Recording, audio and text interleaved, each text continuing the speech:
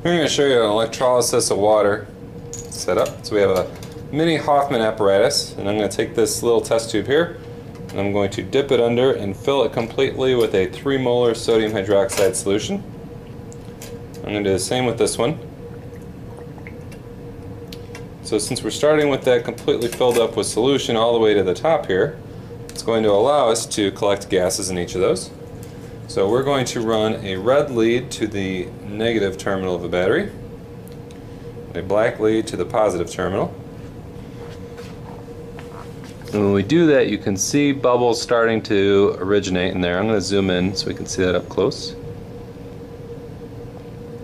And that gas is collecting on the left and on the right. Over there. So we're going to let that run until we've collected enough to make a measurement.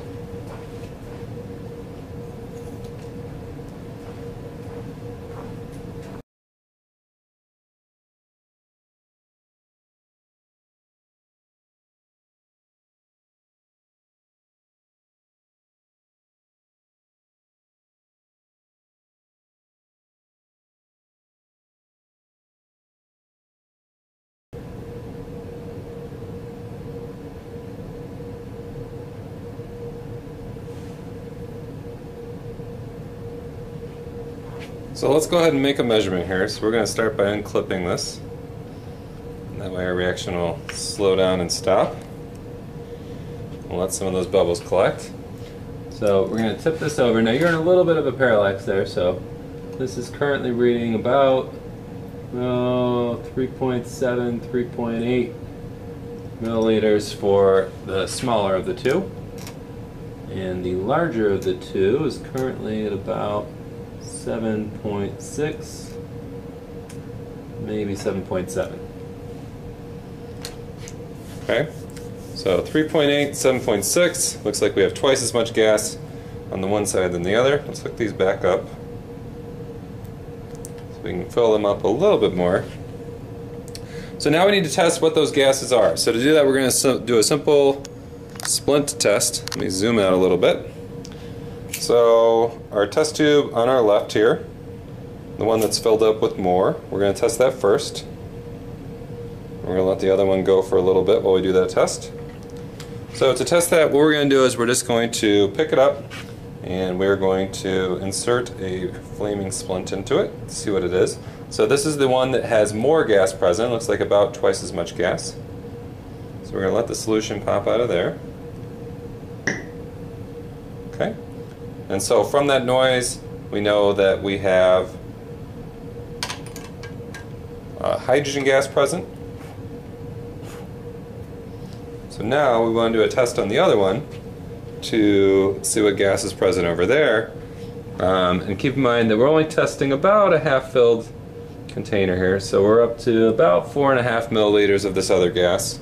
What we're going to do here is we're going to test to see what this is.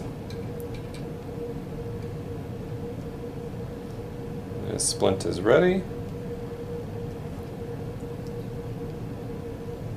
We're going to put that flaming splint into there. And we can see that that lit back up, which is indicative that we have oxygen gas present. So what we ended up with was 3.8 milliliters of oxygen gas and 7.6 milliliters of hydrogen gas.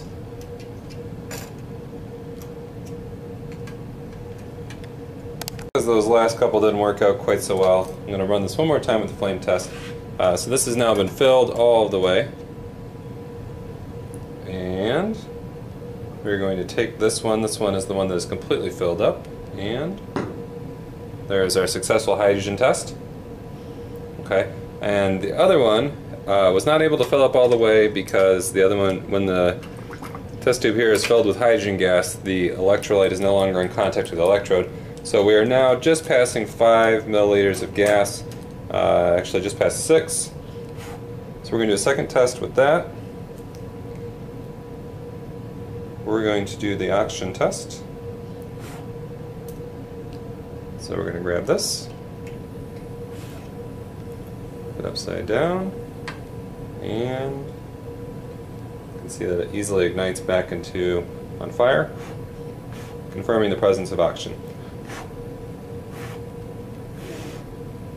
So we have our flint out, and we have our flint back on fire. So again, we're seeing a 2-to-1 ratio of hydrogen gas to oxygen gas, and confirmation of what the two gases are.